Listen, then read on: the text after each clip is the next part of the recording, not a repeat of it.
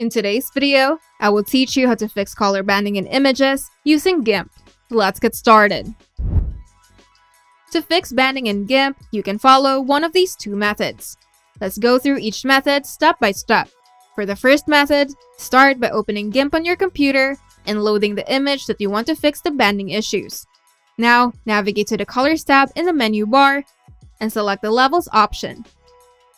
A Levels dialog box will appear. Adjust the slider below the histogram to increase the overall contrast of the image. Then experiment with the input and output sliders to fine-tune the contrast levels until you achieve the desired result. This adjustment will help reduce the appearance of banding in the image.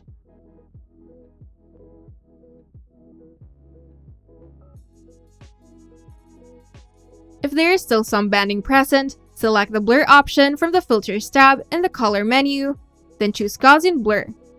Then adjust the radius of the Gaussian blur to soften the edges and further reduce the banding in the image. And once you're satisfied with the adjustments, click OK and save the corrected image in your desired format. If the first method didn't work, you can use the second method. To remove bands, you'll have to introduce a bit of randomness to the image. To do this, add a transparent layer on top of the image. Then fill the transparent layer with randomness by going to Filters, Noise, then Hurl. Then set the blending mode of the transparent layer to either Grain Merge or Grain Extract.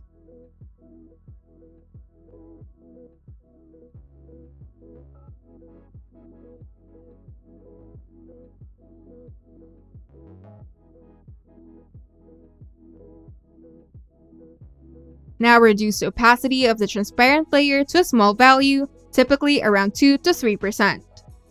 By following one of these methods, you can effectively fix banding issues in your images using GIMP.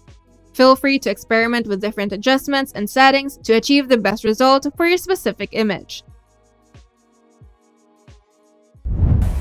If you find this video helpful, make sure to leave a like and subscribe. And if you want to see more tutorials, turn on the notification bell to get notified whenever we upload new videos.